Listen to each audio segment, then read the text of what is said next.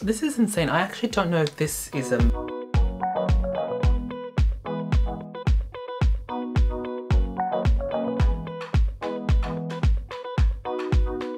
Hi everyone, welcome back to the channel. In today's video we're going to be talking about the latest holiday collection from DB Cosmetics. If you guys are new to the channel, hi, my name is Ken, also known as MrKenDenis. Today we are going to be focusing on an Australian brand called DB Cosmetics. I have featured a couple of their products on the channel throughout the years and I have always been really impressed, to be completely honest, with their products. Their prices are really inexpensive. Like for example, this set is going to retail for $14.99 to 15 Australian dollars, so you get 4 of these lipsticks, so that's really cheap. And then you also have their festive eyeshadow palettes. As you guys can see, these are so cute, like here's a close-up, and yeah, again, $15 each. So as you guys can tell, these products are definitely on the lower side of things, but don't be fooled by the prices. They're not cheap quality, like they are actually decent, like really good quality. That's my experience in the past. Obviously today we're going to be trying them out and seeing if the standards are still there and, you know, they're still good or they've improved. So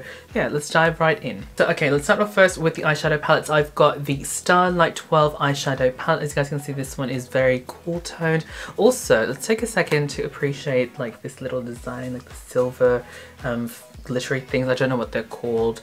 I always kind of really appreciate these like snow globe looking things, like really cute. I mean, yes, they are very gimmicky, but it's pretty. It's like the festive season. That's kind of what you expect, like extra AF packaging. As you guys can see, there's 12 shades in here, and from what I can see, there are, I think, 5 matte shades in this one, and then the rest are all shimmery shades.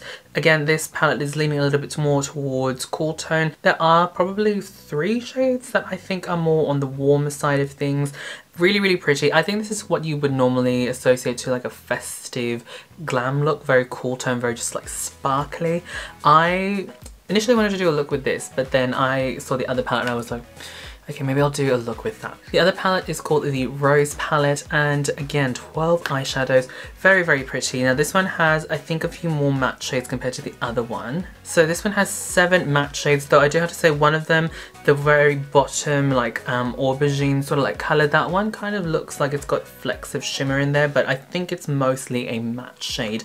And also these have like foiled glitter eyeshadows, like this one here, and then this one is super pretty, stunning. I also like the fact that they have a ginormous mirror, like say hello guys.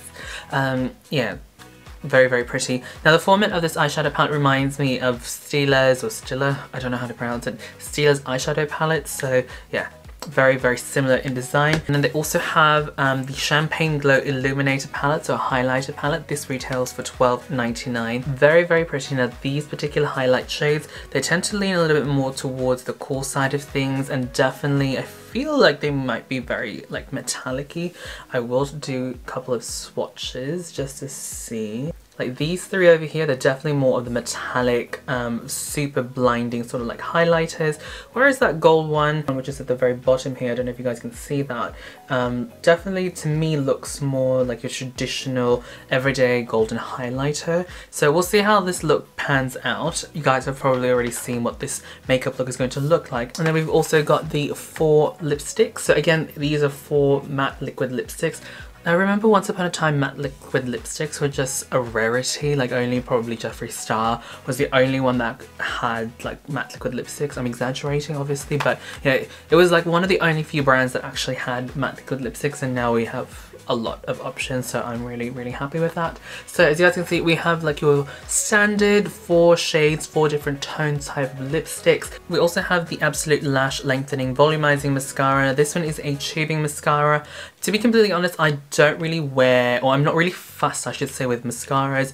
I tend to just really use mascaras to like frame my lashes, so that when I put my lashes on, like the fake ones, they just, you know, sit nicely, and then I use it to blend. So I probably won't really use this just because tubing mascaras aren't really ideal for that sort of process. But if you guys are looking for a good tubing mascara, maybe check this one out. And then they also sent me their Glam Up Beauty Toolkit, basically brush set, eyelash curler, and a beauty sponge. This one retails for $16.99 to 17 Australian dollars. Again, really inexpensive. Okay, so for today's look, I'm going to be using the Rose Romance palette. Again, this one is the warm tone, rosy sort of like shade eyeshadow palette. Really, really pretty. Okay, so I'm just going to use a concealer to prime my eyelids. I've got a new concealer actually. This one is from Laura Mercier. This one is the Flawless Fusion Ultra Longwear Concealer. I've recently been getting PR packages for the holiday collections, obviously, and I am so happy because holiday collection packaging is always so extra. It's so pretty. Like, even if you don't particularly like that particular product, I feel like the packaging is worth holding on to. That's just me, like I hoard packaging. Like I've got like a couple of Christmas collection lipsticks from maybe a few collections ago, like this one from MAC, this one's the Patrick Star lipstick. It's just really pretty to just have on your vanity. Even when this lipstick finally goes off, I will still keep it just because it's so extra. And this, like, this is probably going to stay in my collection for a good couple of years until, you know, I have to like throw things away. First, going to grab this shade over here and use it as a transition shade. Ooh, that is quite pigmented. Okay, I've been sitting here for like a good whole minute. Like, what do I want to use in my crease? Do I want to go for brown? Do I want to go for that aubergine shade? I don't know. Like, okay, I might just go for the aubergine shade. Wow, that is hella pigmented.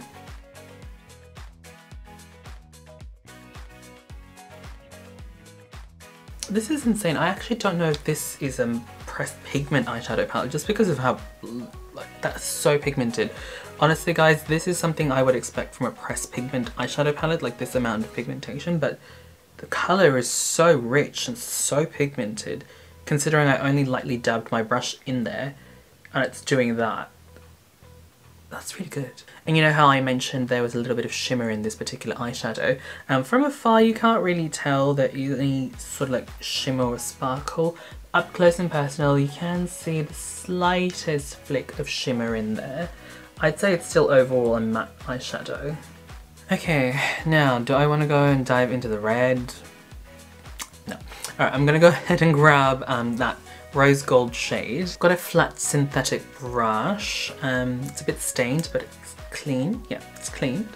And I'm gonna grab that, just really pack it onto my brush. It's quite soft. The shadow is quite soft. I don't know if you guys can see, but it's already sort of like dented or dinted, whatever, however you say it.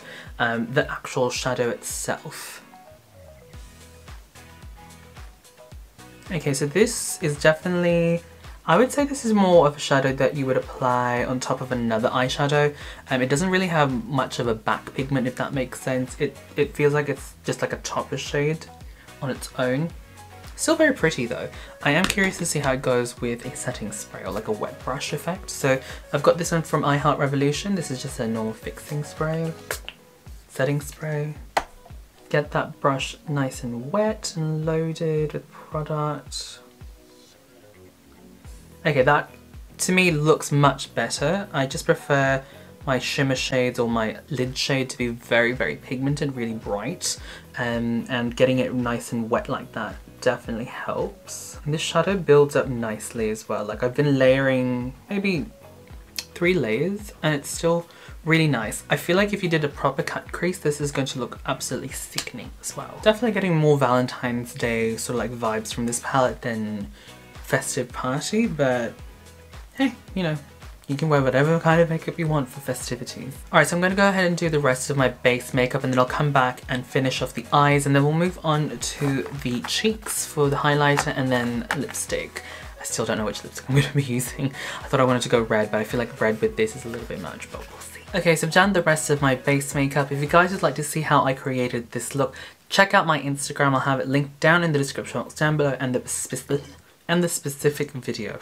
The specific video and how I created the rest of this look. So now I'm going to go back into the eyes. I would normally wear like a winged line with this look, but I think I want to change it up. No wing hoodies. But I'm not going to go completely bare on the lower lash line. I am going to be using a kohl liner. This one is from Rimmel London. This one I believe is just a brown one. I don't actually know what shade this is.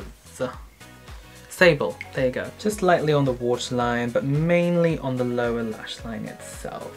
And yes, by the way, I'm wearing contact lenses. These ones are Hydrocore in Saphira, which is like a nice deep blue shade. Goes well with this sweater. If you guys would like to purchase contact lenses from Vision Marketplace, this is where I got these lenses from. I do have a discount code for you guys. Check out the description box down below. It gives you guys 10% off all orders. I'm just going to grab a smudger brush and I'm just going to use that transition shade.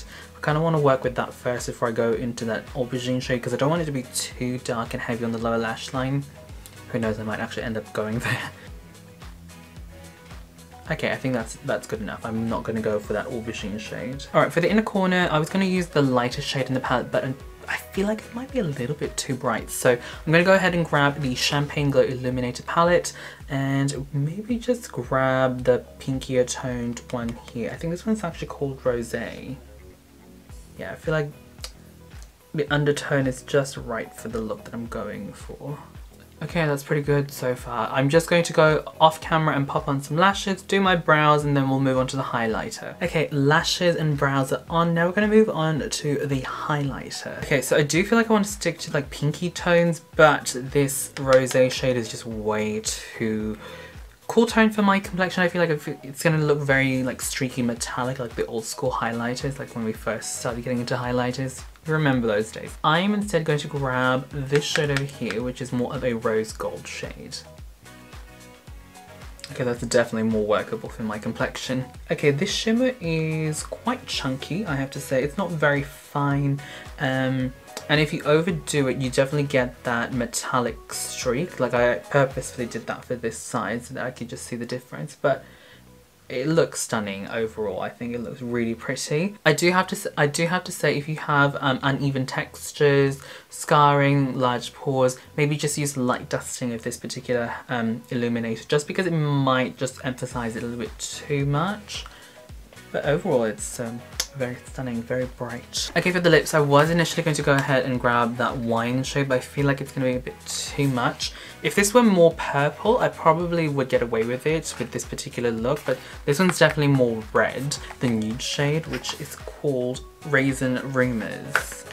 Yeah, it doesn't actually say how much product is in individually, not that I can see at least at first glance. But this is going to be more nude, but this one actually looks more on the brown sort of side of things. I do, however, feel like I need a lip liner. So I've just got this one from Morphe. This one is a dark brown shade called Toasty.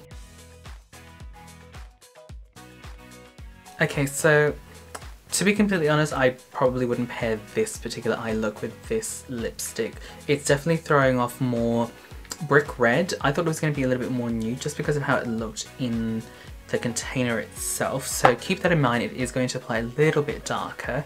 But instead of like completely removing the whole thing, I think I'm just going to apply a lighter lipstick in the middle just to make things work. Okay, so pretty much done. I'm just going to set everything and then we'll talk about the collection.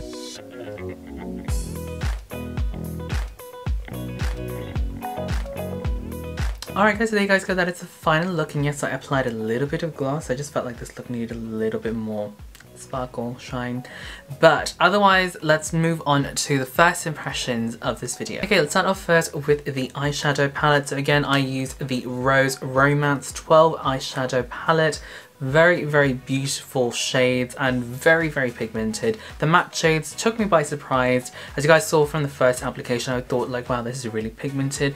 By the second matte shade, I am convinced these are pressed pigments. If they're not pressed pigments, they are very close to a pressed pigment. Very, very pigmented. I don't know how many times I said pigmented. In terms of that shimmer shade on the eyelid, stunning, stunning, stunning. It is definitely more of a rose gold. I feel like with this eyeshadow combination, it's definitely looking a little bit more purpley pink. But then when I tilt my head certain directions, you can definitely see more of that rose gold. I don't know if it's translating well on camera, but it's very, very pretty. And also the formulas layered on top of each other really, really well. Very impressed. Alright, moving on to the Illuminator palette. As you guys can see, it's a fingerprint magnet. Stunning shades. These are definitely more on the metallic, super bright highlighter shades, and individually they all kind of have that similar texture, very so like chunky shimmer shades, not quite glitter, but definitely quite noticeable. I feel like from a distance, they're stunning, very blinding, but again, like I said in the application. If you have textural issues, you may want to use a light hand with this. That way it doesn't really emphasize pores, texture. You get the gist. Okay, moving on to the liquid lipstick set. So again, $15, $14.99. Really good value for money. I was a little bit disappointed in terms of like this color. Like when I look at it, it looks a little bit more on the nude side of things. When I say nude, not like really light, but like a very natural color to my complexion. I applied it, it was a little bit darker than I expected, and it turned a little bit red, which I wasn't expecting, because when you look at it in the packaging, it looks more like a browny pink shade, but then on the lip it looked more like a brick red, like not full on red, but brick red. So it's going to be interesting to see how the other 3 shades apply on my skin, on my lips, if they're going to look a little bit darker, or if the undertone looks a little bit different. Just to keep that in mind, I mean, it does say Raisin Rumors, so I should have sort of anticipated it should have turned that particular shade. But then again, you know, I just kind of like went visually how it looked. But otherwise, in terms of the formula, it was really nice and comfortable on the lips. Obviously, I am wearing lip gloss at the moment. That's just how I like my lips at the moment. I kind of feel like a Bratz doll because I just overdrew my lips a little bit too much today. But yeah. In terms of the formula, really nice, very, very pigmented. I didn't really have to layer too much just to get that opacity all over my lip. Can't speak today. It didn't have a tacky feel. It dried fairly matte. I wouldn't say 100% matte, but fairly matte quite quickly, and layering products on top of it didn't cause it to peel or ball, if you know what I mean. Like sometimes when you put too much product on top of each other, it starts to ball up and you just end up ruining the whole thing. That didn't happen with that, so that's a really good one to try. Obviously, I didn't try out everything they sent to me in this collection, but if you guys would like me to do a tutorial or another sort of like first impressions review on the other products in the collection that I have, definitely let me know down in the comment box down below. But otherwise, that is pretty much it from me. Thank you guys so much for watching. If you guys would like to see more videos from me, definitely check out the description box down below, also the eye on the screen. I'll also link other videos that you guys might be interested in, and definitely check out my Instagram as well. I do a lot of behind the scenes Instagram stories, that sort of thing over there as well, so check that out. Thank you guys so much for watching. I'll catch you guys in the next video. Bye!